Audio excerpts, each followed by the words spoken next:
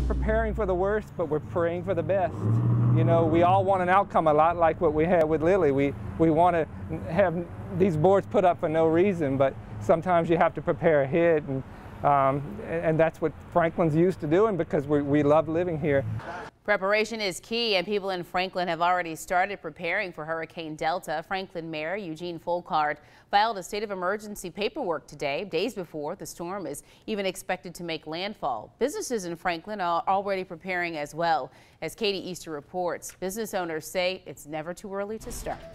Several businesses along Main Street are already boarded up, and business owners telling me by the end of the week, every window will be covered. But everybody up and down this town always boards up, and there's very few that you won't see plywood on when there's a Cat 3, 4, or 5 coming. Glenn Todd, owner of Todd Photo Creations, hired help to board his building's windows Tuesday morning. And if you're not prepared for a windstorm, which boards do, you know, just a little piece of gravel picked up off the ground at 150 miles an hour is going to crack a window.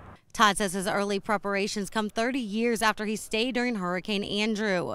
It also shook everything in the house, so it just was kind of like making a vibration around the house that was unending. It was just it wasn't like a wind that comes and goes. Across the street, more business owners prepare their buildings, something Mayor Eugene Folkard says everyone should start doing. You just never know which way that storm may turn. We might wake up in the morning and they may tell us that it's jogged a little farther west. So we just never know. We just have to be prepared and just remain vigilant. On this one, you don't really have any idea that we're going to be on the good side of this storm. No matter where you are on this kind of compact storm, it's going to be bad.